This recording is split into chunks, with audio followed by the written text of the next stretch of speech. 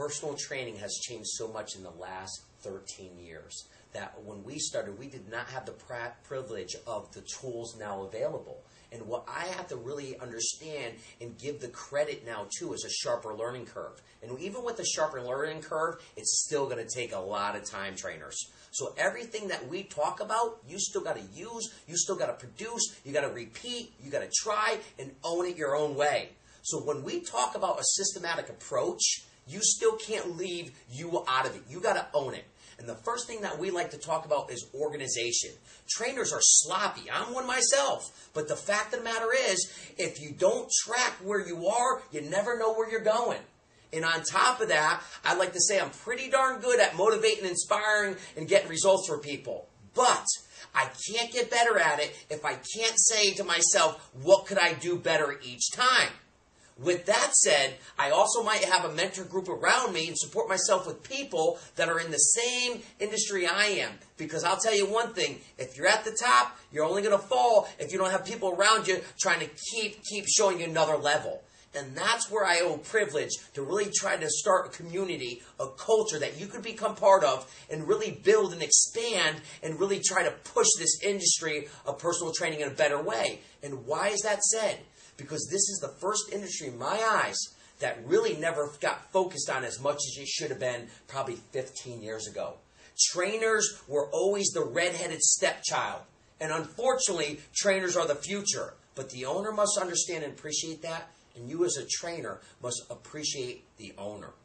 Well, and two things. I would talk about opportunity, in the fitness industry. I guess I'll mention that real quick. There's close to, back in 2007, I can't remember the source, but is it 300 million people that live in the United States, of which only 15% of them are actually members of a health club. Wow. So you're talking about 85% of the population has nothing to do with health club. That doesn't mean that they don't exercise. They don't exercise in a health club. Okay, so that's exactly it. So with that many people that are not part of a health club, it's a tremendous amount of opportunity to really make an impact on a society. And we all know the society is 70% of our 70% of Americans are certainly overweight, and of which 40% of them are clinically obese. You talk about systems and repeating things. I've been selling fitness now for 9 years, and I still miss people. Remember that. 9 years. So how many people have I sat down with? Thousands. I mean, seriously, thousands. From the time I was 18, 19 years old, I'm 27 now. It's a long, long, long time, and I still miss people. However, the only way to get better and better and better is to repeat. Get down or get in front of as many people as possible and repeat that session. Now, here's the thing. You're going to get burned out. Why do we get burned out? Just work. Go back to the reasons why you do what you do. So repeat. But when you repeat it, you must have one, I guess, confident thing in mind. That is, whatever system that you use, you must never doubt it. And this is why the Body Works approach to selling fitness is it's nothing that I've ever seen. It's almost like 100% replica to what we do at our club. And I never doubt the system. What I will doubt is the person that's using the system, but not the system in itself. So my point is, repeat the system over and over and over and over again until you make it work. Not quit after the first 2 or 3, 4 times to do it and say, well, screw this, I'm going to try a different way. Don't try a different way. Try the same way, just do it 1,000 times. And I can't say enough. Mike knows his business like a professional, and he is. But in basketball and football, they all have a playbook. And the coach doesn't allow them to go off that play. It's not because he wants to control you. It's he wants to see you succeed. So if you don't look at the structure as your pathway to success, you are your worst enemy. And for some reason, when things don't work, people say, oh, not in my city, not in my club. Or here's what I hear a lot. Mike, this system or this process doesn't work in my market. My market is just, it's way poor. People in my market don't buy personal training. Listen, it's not the market. It's not the economy. It is your attitude. That's what's not working. The systems work. Your attitude doesn't work. You need to go back and figure out why you're in this industry.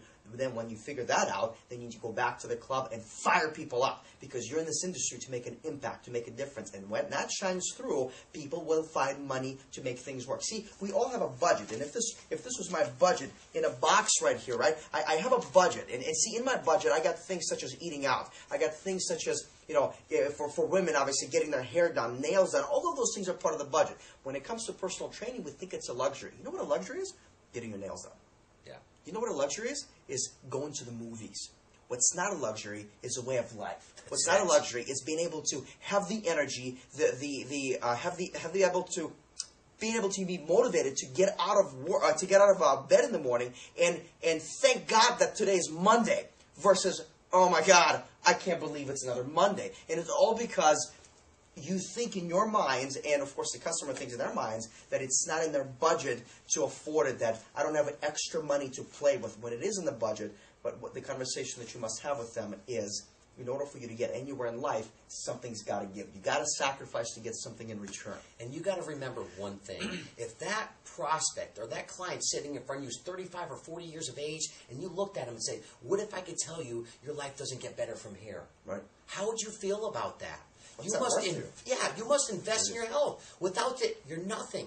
And the trainers, please understand, your passion must be conveyed with a communication that gets across to my mother, not to you. Right, and remember, the most important thing, and we'll talk about repeat, and the whole topic of this conversation is systematic approach, right? So when you repeat the system, the biggest thing you never doubt is this system.